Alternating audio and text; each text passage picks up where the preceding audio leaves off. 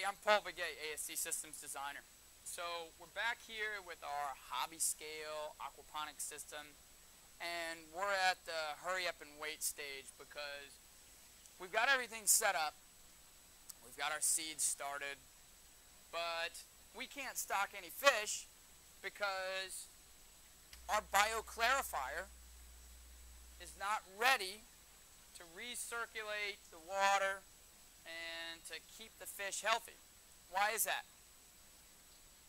The bacteria that we need for the very important job of converting ammonia and nitrite to nitrate are not present in a high enough number on these beads to do the job.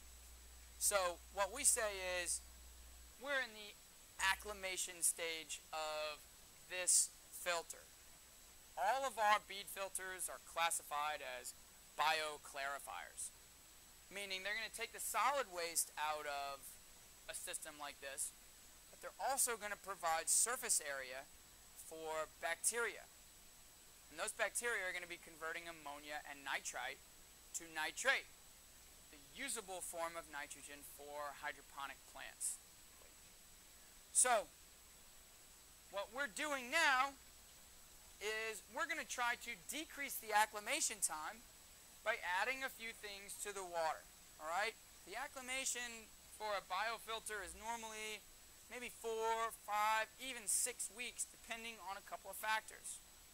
But what we're going to do is we're going to decrease that acclimation time by adding a few chemicals and maintaining very specific water quality so that the bacteria that are on the beads, from here up, bacteria want to multiply, want to find their new homes on these beads, and then we want to make sure that they've got enough feed to continue to multiply so that eventually we'll be able to put some fish in there, some live animals, and start to throw feed in.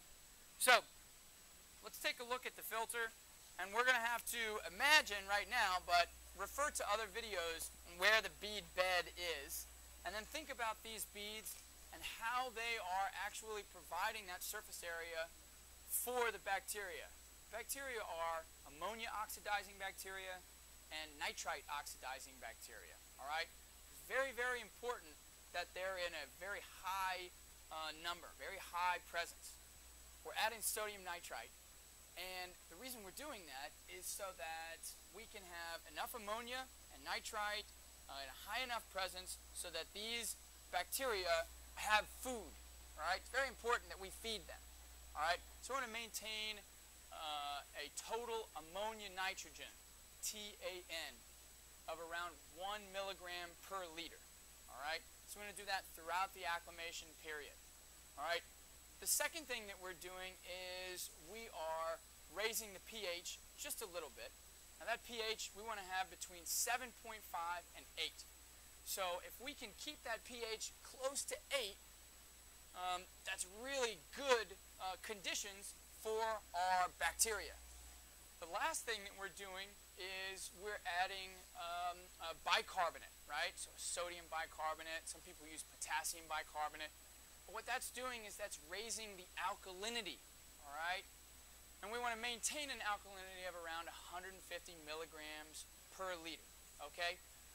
Under those conditions, the bacteria on the beads will really thrive.